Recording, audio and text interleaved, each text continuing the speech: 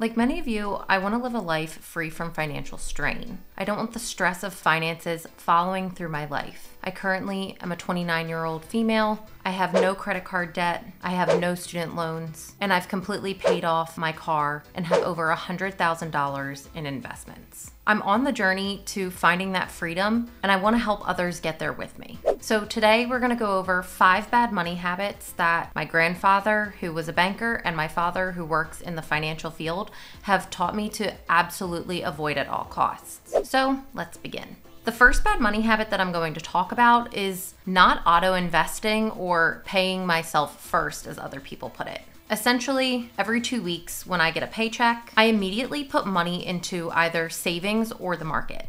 This way, I'm either saving or I'm letting my money work for me, instead of just spending it on material goods. I automatically have it withdrawn out of my checking account on my payday, so I don't even have to think about it. I know that when I get paid, that money gets taken out of the account and put either into savings or an investment account. The rest of the money then is there for me to spend the way that I would like to spend it. This simple habit has helped me quickly reach over $100,000 in investments that will continue to grow over time and allow me to have a safety net in place if something unforeseen were to happen. The second bad money habit that we're going to talk about is being at ease with debt. My dad has always taught me that there is good debt and there's bad debt. Unfortunately, our society normalizes debt, leading people to incur debt on even minor purchases. My guideline is, unless I can pay something upfront with cash, I'm not going to go into debt for it. This doesn't mean that I can't go purchase a car or purchase a home. Those are things that not many people can pay cash out of pocket for. But for everyday items, this philosophy works. Remember that credit card companies profit when you mishandle your finances, with the average credit card interest rate being a staggering 22%.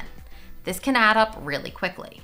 The third bad money habit that we're going to talk about is not knowing your income or your expenses. Understanding your financial starting point is crucial when coming up with realistic financial goals. Lifestyle inflation, or the tendency to increase your spending as you start making more money, can become a very slippery slope. We get a raise and we decide that we want to buy a fancier car or upgrade to the bigger house. It can really lead to issues down the road. Wealthy individuals keep track of their assets, liabilities, and have concrete financial goals in place. By being comfortable with looking at our finances and understanding our goals that we have can allow us to continue to be smart with our finances and not just running around with our eyes shut. Below in the description, I've linked both my balance sheet and my expense report sheet that I use monthly to keep track of my finances, and I want to gift them to you. So please download and use them to keep track of your monthly finances. The fourth habit is having an expensive hobby. Shopping can often become a big financial strain. I very rarely will go on some sort of shopping spree or really buy things unless I absolutely need them. And when I do go on a shopping spree, I only buy things that I can actually afford. If your goal is to enhance your financial health, you have 2 primary routes of doing this.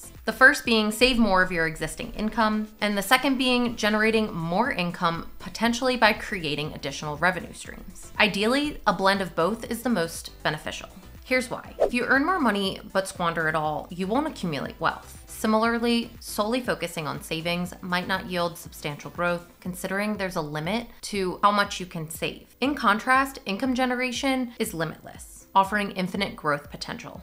It's therefore crucial to evaluate both sides of the wealth building equation. How can you save a larger portion of your income? And how can you generate additional income? Opportunities could arise from investing in the stock market, negotiating a pay raise, or launching a side hustle. Breaking free from the perception that saving money alone will significantly increase your wealth is a crucial step towards improving financial wellness. So remember, both saving and earning more are key to building wealth. The fifth and final bad money habit is waiting to start investing. The goal is to make your money work for you, and it's important to diversify your investments. This way, you can navigate different financial situations and conditions that may arise in life. Remember, simply leaving your money in a bank account isn't ideal due to inflation. In essence, your money loses value each and every year. So it's beneficial to have a mix of investments, both safe and riskier ones that you're willing to take a chance on. The earlier that you start investing, the more money you're going to be able to make due to compound interest. I hope that this information enlightens you on your journey towards financial freedom. Please check out my other videos on building wealth and making money work for you. Please like and subscribe so I can continue making more content like this for viewers like you.